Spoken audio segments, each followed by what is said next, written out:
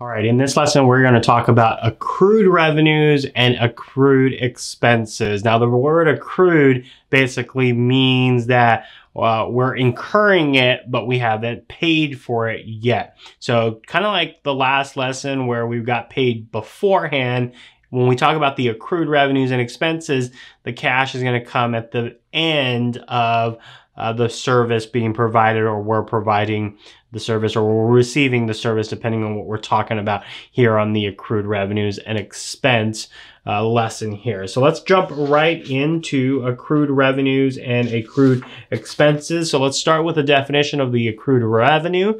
The accrued revenue occurs when the revenue is earned before the payment occurs. So accrued revenue, we've earned the revenue before the payment happened. So again, pretend you're the company and you provide a service, let's say lawn care service, and you bill the client once a month at the end of the month for all the services you rendered during the month. So you just do the service over the month, and then at the end of the month, you start to bill them, which means you won't get paid for that month's work until maybe the middle of next month. So accrued revenues, we're just going to provide the revenues, but we won't get paid until sometime in the future. This happens a lot with companies because business to business transactions typically are done on account, meaning that they exchange the products or services and then they bill them once a month because they have credit within the company that's providing them the service. Now, it doesn't happen all the time, but a company like Pepsi-Cola and Walmart, Pepsi's just going to deliver the goods to Walmart. Walmart's going to accept the goods, start selling them, and then at the end of the month, Pepsi will then bill Walmart for those goods. So Pepsi trusts that Walmart will pay their bill when the bill time comes due. Okay? Accrued expenses here occurs when an expense an accrued expense occurs when an expense is incurred before the payment occurs. So accrued expenses is a situation where you're actually incurring the expense, but you haven't paid for it yet. So again, pretend you're the company and you are using electricity. So a lot of times electric companies will allow you to use the electricity, and at the end of the month, they will bill you for the electricity that you use.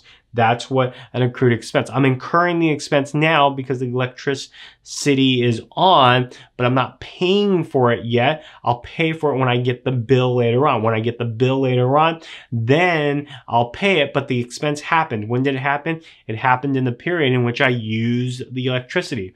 So the period that I use electricity, that's when the expense happens, not when I get the bill later on and I pay it later on. So a lot of companies will estimate what their electricity bill is because they don't really know. And then they'll book that using the accrued expense transaction method. All right, so that is the definition of accrued revenues and accrued expenses. Under both situations, the cash happens after the actual revenue or expense incurring. So this is opposite of what we learned in the last lesson. Now again, same thing like the last lesson. Under an accrued situation, there are generally two transactions that occur. The first transaction is the recognition of the revenue or the expense.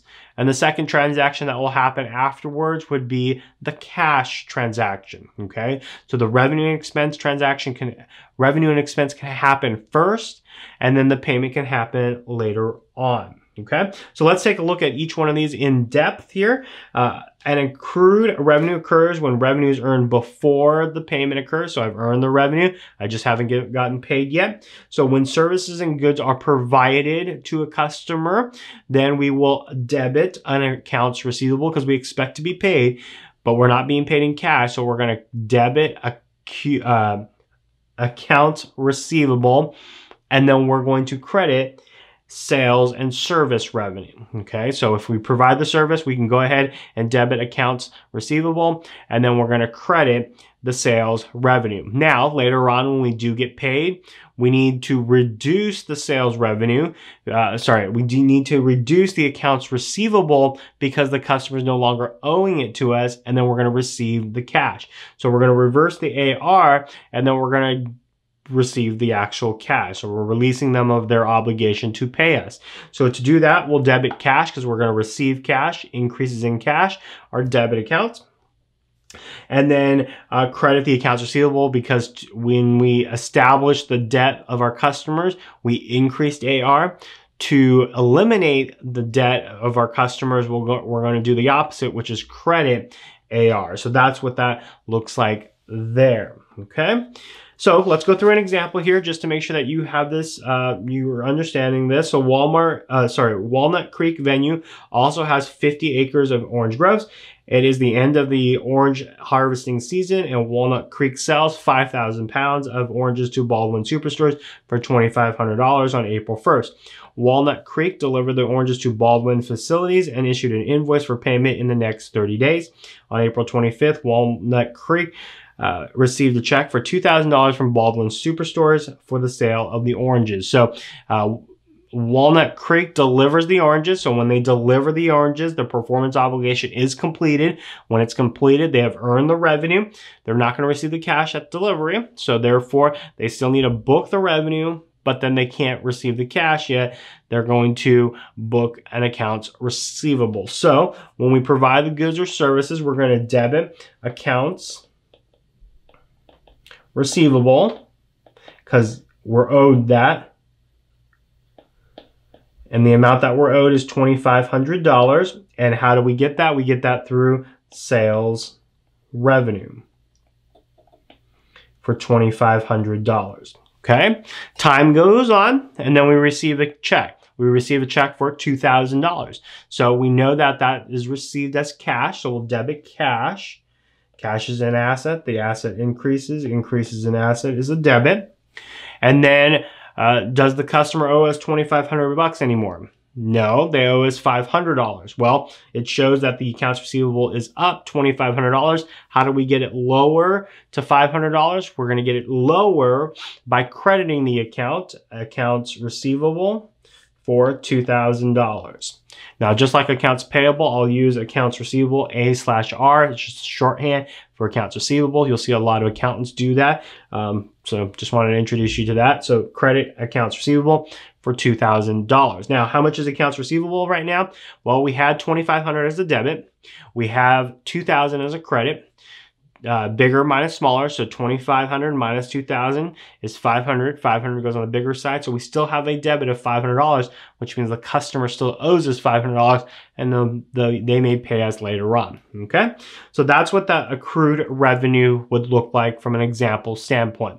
All right, let's talk about accrued expenses. An accrued expense occurs when an expense is incurred before the payment occurs. So we basically are incurring the expense, but we haven't paid for it yet. So when we do this, we're going to debit the actual expense and we are going to credit the accounts payable. Why? Because we're going to owe it at some point.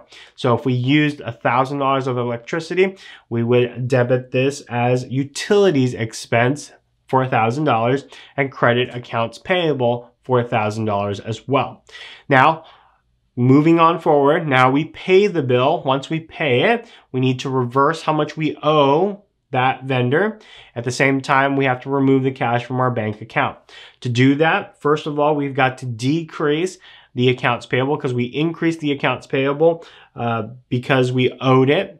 To decrease it, we'll do the opposite. The opposite would be a debit. So we'll debit accounts payable for whatever amount that might be.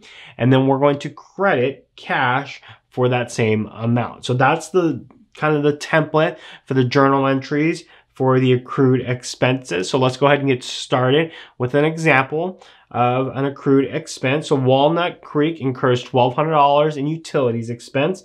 The bill arrives today, but the payment doesn't occur for 30 days. So we need to book the expense because we've actually incurred it. So to do that, we've got $1,200 here. It's because of utilities. So the best account that we can use is utilities expense.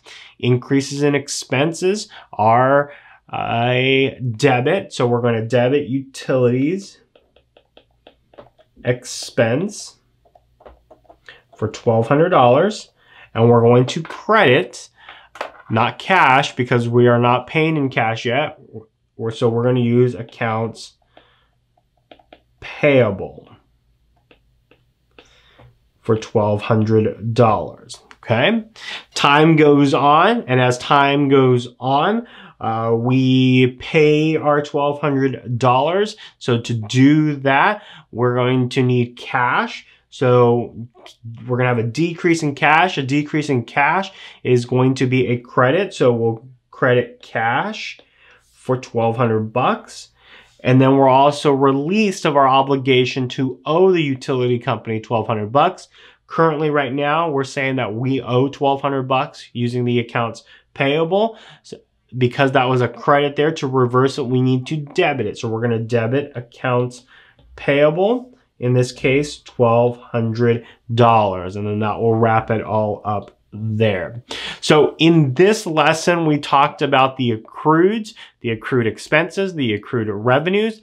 And remember that the accrued occurs because the revenue and expense happens now, but the payment doesn't happen later. A lot of transactions in the income statement side of the house are like this, because businesses will incur the revenue but not get paid from their customers until 30 days later, or they incur their expenses now knowing that they'll have to pay them later on. And it just happens because in business-to-business transactions, oftentimes it is done on an on-account basis, meaning that we are going to extend grace to our customer and tell them to pay us in 30 days. We don't want payment when we deliver our product or provide our service.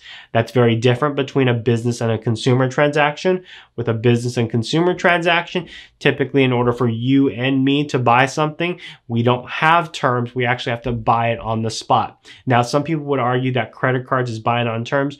Sure, but the bank is basically floating us money for the credit card charge. So the store gets their money the next day or 2 days later. They don't wait for us to pay our credit card, and then our credit card company will pay our the store. They actually pay it right away, and then now it's just me and the credit card company that are dealing with the finances or what's left of it at the end of the day. So that's what we're doing with the accrued revenue and expenses. We showed you all of the journal entries that could happen, but remember that the expense or revenue happens today and the payment doesn't occur until later on. So we have another entry that we're going to have to do for that. So hope you enjoyed this lesson. We'll see you in the next video.